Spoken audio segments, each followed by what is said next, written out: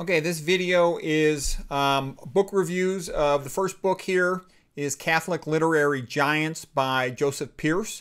Second book is called Catholic Converts by Patrick Allitt. And I preferred this book by Pearce because it's very joyful and enthusiastic and whatnot, versus Catholic Converts. It's good. I mean, Patrick Allitt is good. The main spot you're going to hear of Patrick Allitt is he teaches multiple courses at thegreatcourses.com. They're available in DVD, CD, and online and whatnot. And he's an Englishman. He's a good historian, and he's a good guy, but he's a little bit boring, a little bit of a university formality about him, which I think, detracts. Pearce is more of an enthusiastic type guy, bright guy. I'm actually going to start with some quotes from Ayn Rand just because she kind of captures what am I trying to do with all these lectures.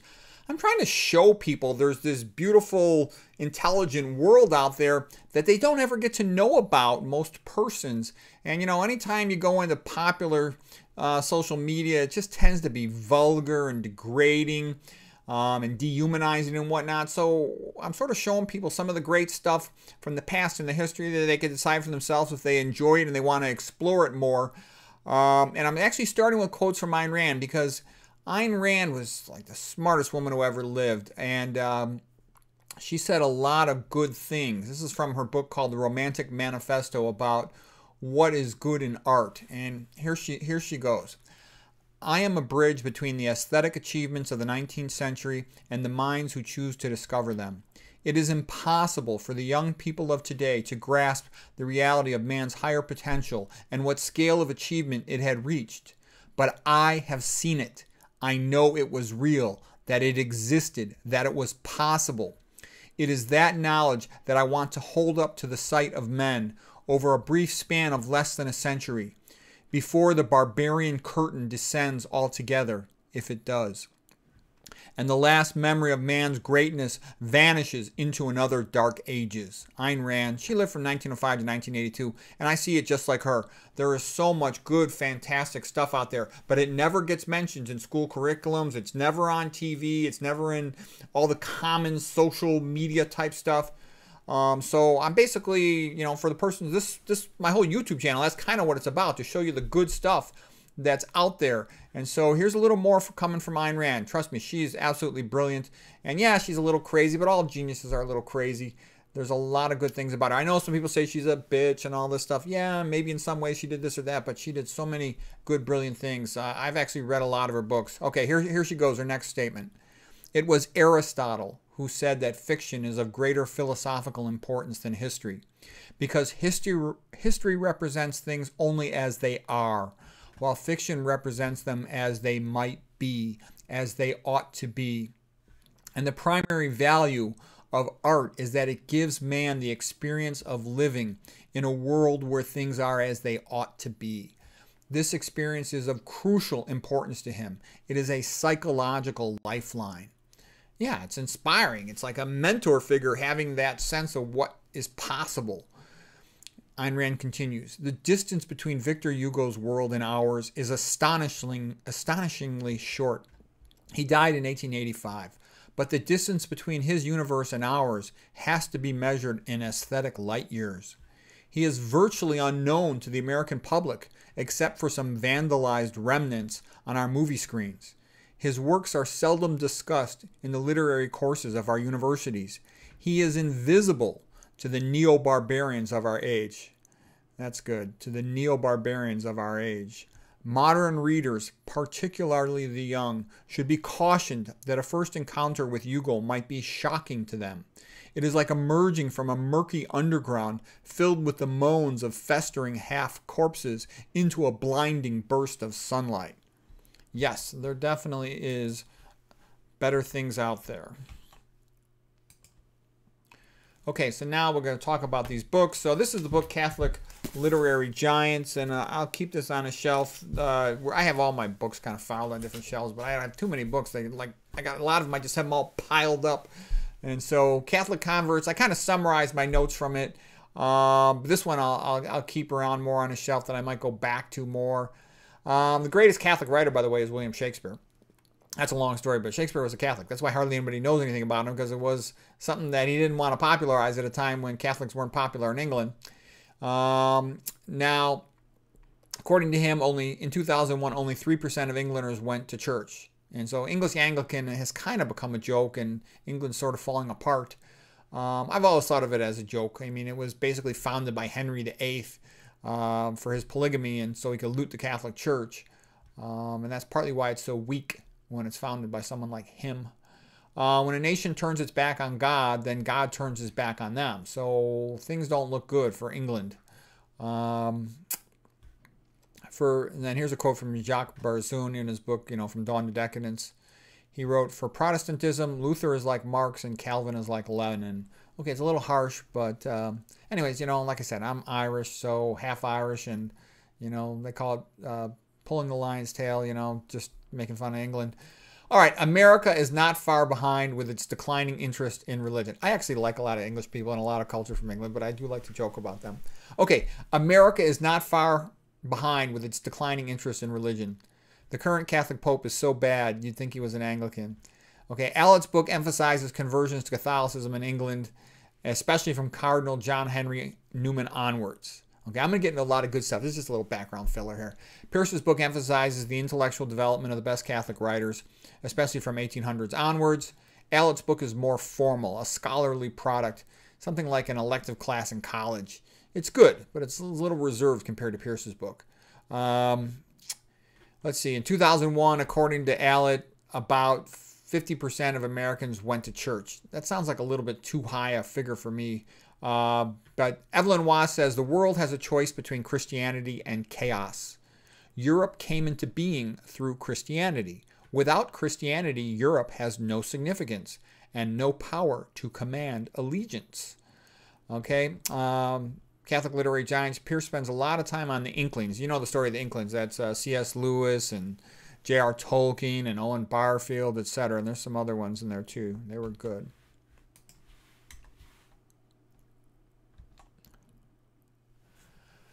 Okay, tradition requires conformity, but conversion requires a rejection of one's past, so it requires nonconformity.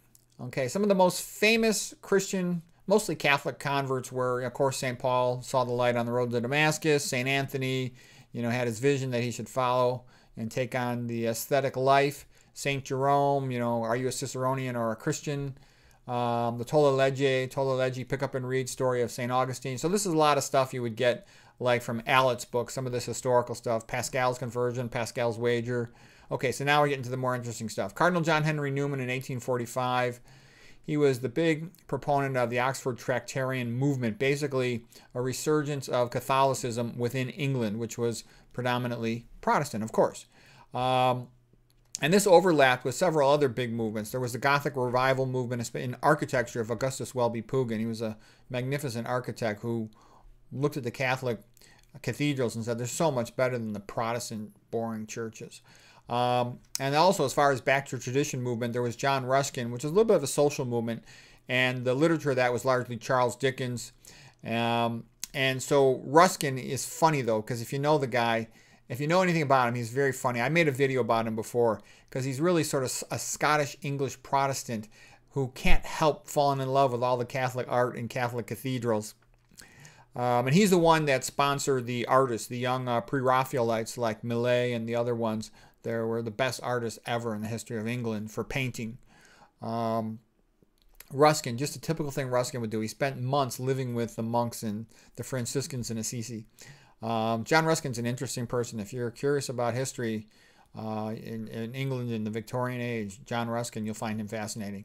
Okay, John Henry Newman, here's the things he'll say. If you read history, you become a Catholic.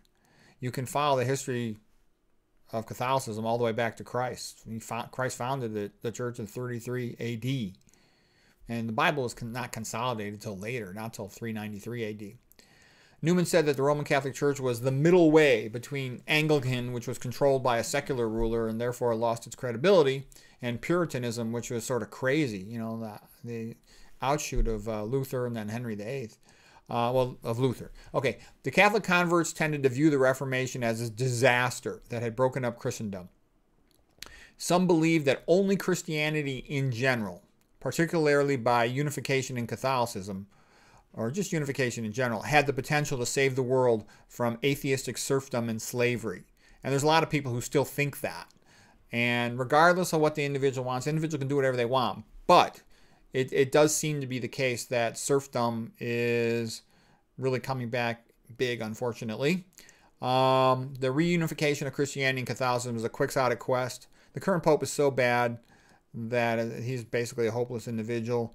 The non-denominational preachers like Billy Graham are much more charismatic. You'd be surprised how charismatic Billy Graham is. You know, you listen to him, he doesn't speak with a whole lot of 2 + 2 = 4 type facts, but he says so many things that are positive and put you in a good mood. It's rather surprising. Okay, getting back to Pearce and Allitt. Okay, now here's John Henry Newman, a quote from him. John Henry Newman, 1849. If you turn away from Catholicism, to whom will you go? It is your only chance of peace and assurance in this turbulent, changing world. In the long run, it will be found that either the Catholic religion is verily, and indeed, the coming in of the unseen world into this, or that there is nothing real in any of our notions as to whence we come and whither we are going. Unlearn Catholicism, and you become Protestant. Then Unitarian, deist, pantheist, skeptic, in a dreadful but infallible succession. John Henry Newman, 1849. Joseph Pearce describing Newman's pyrotechnic profundity. Your choice, authentic tradition or the abyss of nihilism. You know, a lot of people are too stupid to realize the abyss of nihilism, but an intelligent person gets it. It's not good. Okay, there are a lot of reasons to prefer Catholicism over Protestantism, but okay, so great things about Protestantism. Of course, there's the music of Bach, there's the books of Charles Dickens in the mid-1800s. Catholicism's got better cathedrals, better paintings, better statues, better connection to the origins of Christianity. And Catholics don't tend to take rules very seriously. I mean, like myself, I don't care too much about specifics of doctrine. I went to a Catholic school for 8th grade, and the teachers' moral standards were basically like the same as my parents. You know, in the entire year in 8th grade at a Catholic school, there was no fights, not a single fight. There was no one having sex. I would have known. There was no drugs. I never felt pressure to do anything at a Catholic school. People say, well, how could you stand being a religious school? I never was pressurized to do anything. And then I said, in comparison with the public schools, like I saw in 7th grade, kids were having sex at a public school. Kids were having sex. Lots of kids were on drugs. There were lots of fights. There was lots of bad behavior. There was very little supervision. The halls were just sort of like no man's zone. The adults were not in charge, did not want to be in charge. The best school a person could go to is homeschool. I mean, that's where kids learn the fastest, learn the most. And a lot of the best academic performers and geniuses were largely homeschooled, or at least spent a long time alone, or had a parent that spent a lot of time trying to teach them. In Christianity, great music comes from all over the place, and there's no specific denomination. The reason secular rulers hate Christianity is because it empowers the people. It's the religion of slaves and peasants. Secular rulers want the people divided, hopeless, easy to control. Christianity has remained unified for thousands of years. Catholicism and Christianity hold a civilization together. Without it, a society tends to descend into barbarism.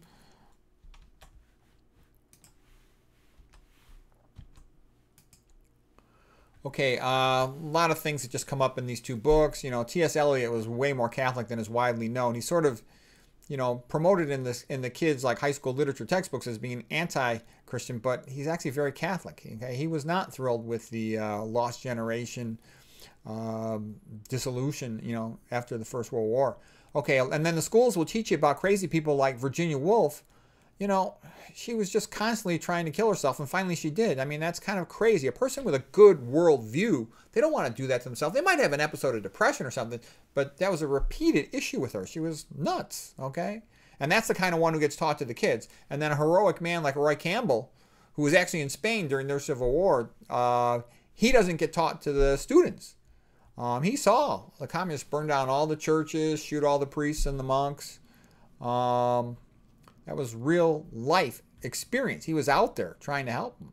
Okay, the origin of veganism reminds me of Christianity. I was going to make some jokes. You know, it's an outsider movement. The universities promote the joke of a Mediterranean diet. Okay, almost all the experts come from outside the mainstream. I'll let you read those if you want, but getting back to the other stuff from the book. The Roman Catholic Church has stayed in existence for, over 2,000 years, whereas the Protestant churches, they're constantly breaking up into different little splinter groups. They don't have that staying power like the Catholic Church does.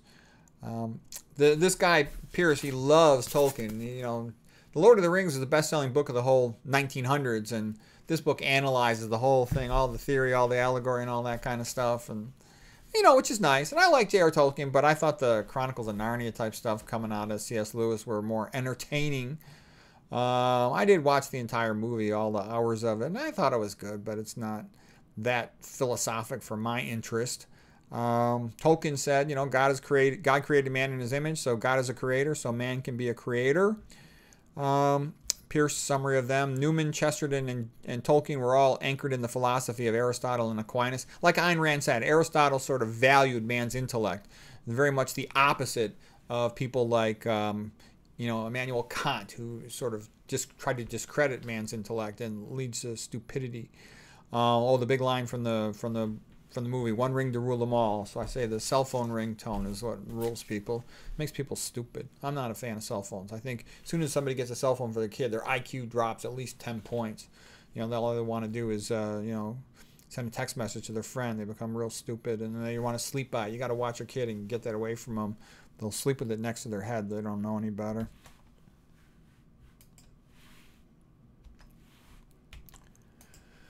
Okay, some other things from these books here.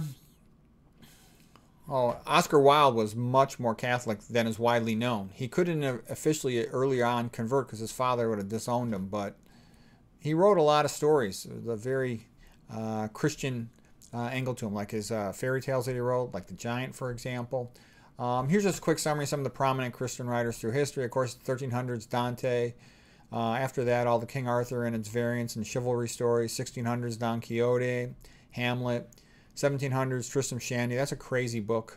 An autobiography written about what happened before he was born. 1800s, then Cardinal John Henry Newman and the Oxford Tractarian movement was very big. Charles Dickens was the greatest writer of prose in the English language in the 1800s by far.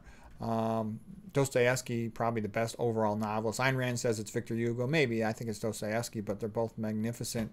Also, Pinocchio by Carlo Collodi is a magnificent book. It's more than good. It's great, and it's not just for kids. That's an absolute masterpiece. There's a very good reason why Italian people just love Pinocchio. The more you know it, the more you like it. G.K. Chesterton and Hilaire Belloc, we talked about them. I gave a previous video about them.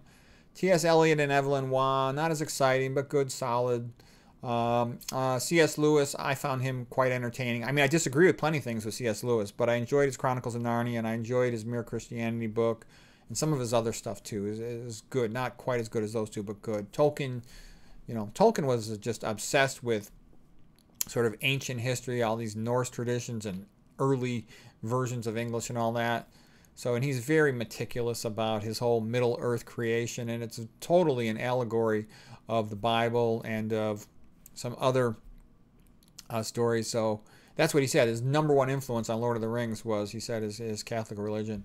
1960s, 1980s, sort of the big writers in the Christian tradition were Solzhenitsyn and Pasternak, like Boris Zhivago, Gula Archipelago.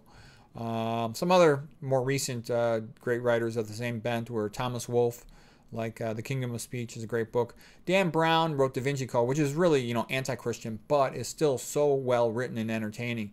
And it's full of lies and misinformation, but it's very interesting, Dan Brown's Da Vinci Code book. And you learn something from trying to refute it. It's fun, entertaining book. And I read it in a couple languages, and I enjoyed it. And I noticed a lot of people I had conversations. A lot of books I try to talk to them, they won't have read them. Lots of people that read it, they'll have read Da Vinci Code. Eric Metaxas, he's probably the best of the Christian writers that are out there today. He's written a lot of good stuff. Wow, and is that it? Well, I guess that's all I got. Let's see, I think so. Let's see, no, I got anything else? Yep, that's it for the slide. So, anyways, just to give you a sense of those books, if you're interested in those topics, there's some of the stuff, and just the sense that there was a lot of these really good people who knew a lot and shared a lot and wrote a lot. that if you're interested in reading, it's all out there.